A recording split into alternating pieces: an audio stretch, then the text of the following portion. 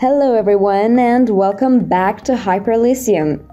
This video was provided by Saman Hosseini and I'm Shadia Ayati, the narrator.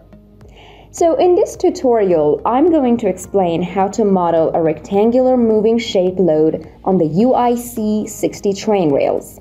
In this process, I'm going to use Dload subroutine. Well, in the past session slides, you have seen that we have the dimensions of the profiles. In this process, I'm going to stimulate a moving load with the shape of a rectangle, which has the length and width of 20 millimeters and 15 millimeters respectively. The two parts of the rail that are being used are attached to each other with thermite welding. So first and foremost, I want to explain every piece of the simulations in Abaqus. These pieces were designed in SolidWorks software before the session and they were entered in Abaqus with STP format. So this is the model of thermite welding and this is the model of the two rails that are being used. All the dimensions were defined in the software, as I told you earlier. The profile for these two are shown in PowerPoint. Then I have to engage with the material properties. As you can see, I can enter the stainless steel that is needed for railways in railway industry with a density of about 8.7 E-9, and then I can enter the Young module and Poisson's ratio of this stainless steel, about 900 A. Afterwards, I can enter the plastic properties of the rail. So the difference between the thermite welding and the railway rails is in their material properties. You can see them here, the Young module for thermite welding, and this is the thermite welding plastic properties. The thickness of about 50 millimeters is defined for thermite welding here. And we already assigned the material properties. So now I can move to the assembly module. Here in the assembly module, you can see the two rails and the thermite welding between them. The point that is very important here in the assembly module is where to put the coordinate axis. Because when we want to write the Dload subroutine, we should consider the original axis coordinates to write the codes. So now I can enter the step module.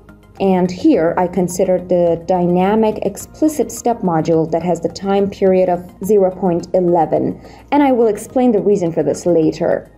These are initial and minimum increment size, and if the problem was not solved and you had some problems with this increment size, you can reduce it afterwards to solve the problem.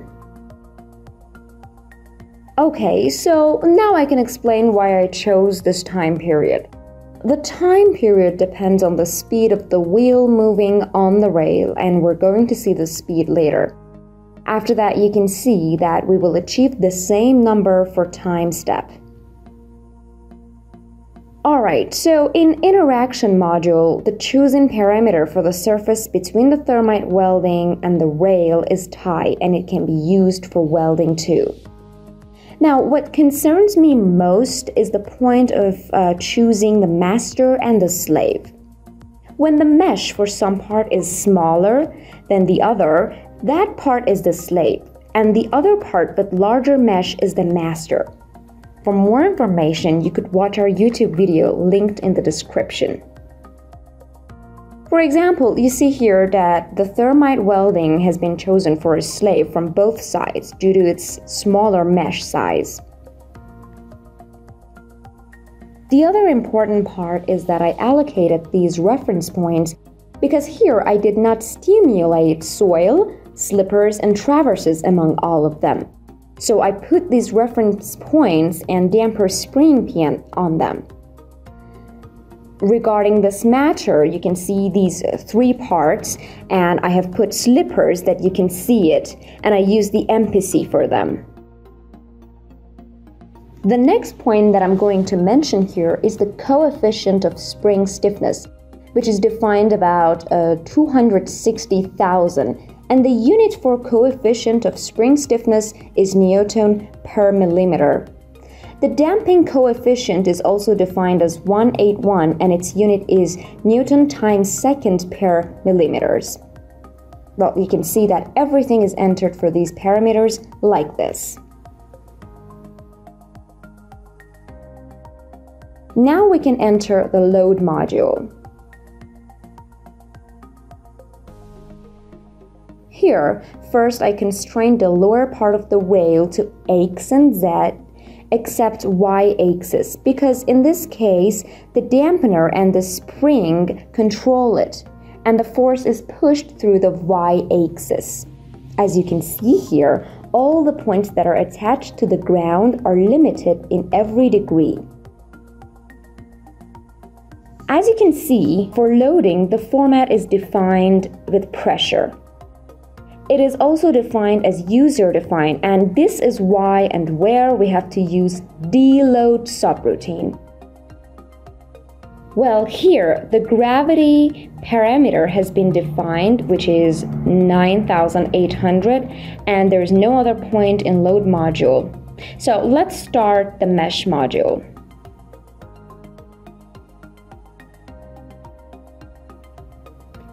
Here you can see the element with C3D8R has been used for every 3 pieces, and the mesh size of 6.5 was used for mesh, and for the thermite welding the component was meshed with an approximate size of 4. Before moving to job module, I want to present the subroutine that I've written for you.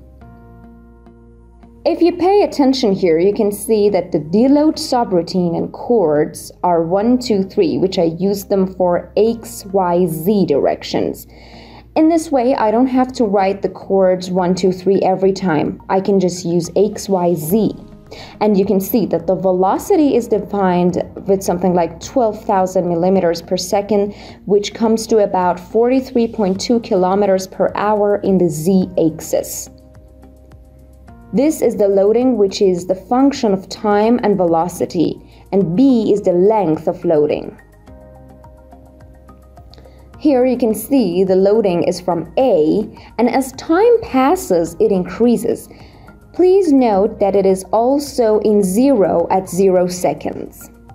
So the initial point and the end of the loading in Z-axis is defined by A and B. Here we have the command for X-axis. That shows the width of loading is 20 millimeters. Loading starts from 1 millimeter to 21 millimeter parallel to X-axis, which is right here. In the end, the magnitude of the load is 326.6 MPa. Okay, here is the code, so let us see the result. This is my model, and due to its time-consuming process, I just stimulated to about 11th frame and time, which comes to about 0.06, which is the half of the time. And then you could do this running for the other parts too. I ran this part for you to see and study the results. As you can see, this is the movement of rectangular loading, and it passes above the thermite welding. Here we can study the different parameters like tension. I used dynamite implicit, which is defined in Abaqus solver, to stimulate the nonlinear and dynamic loading. We can have different plots for our stimulation. For example, I show you the misses stress for one of the parameters randomly. Here you can see that before the loading and before the wheel arrives, tension exists in some extent. But after the wheel arrives on the piece, we can see a huge increase in tension. And then after that, there is a reduction. To have smoother and more precise plots, we have to register more numbers of increments in field output. Thank you for your attention. I hope you enjoyed this tutorial. And please, if there are any further questions, don't hesitate to contact us via our email at Hyperlyceum. Thank you and good luck! This video was made by Saman Hosseini. To find his contact information and his updated resume, please visit our website hyperlyceum.com. Saman is an expert in Abaqus, 3matics, Mimics, SolidWorks, CATIA, and a few other engineering software. To plan online sessions and discuss industrial and academic projects, please use the provided email under Saman's contacts. The cost of the projects vary depending on the complexity of the work and can be discussed in advance. We look forward to working with you.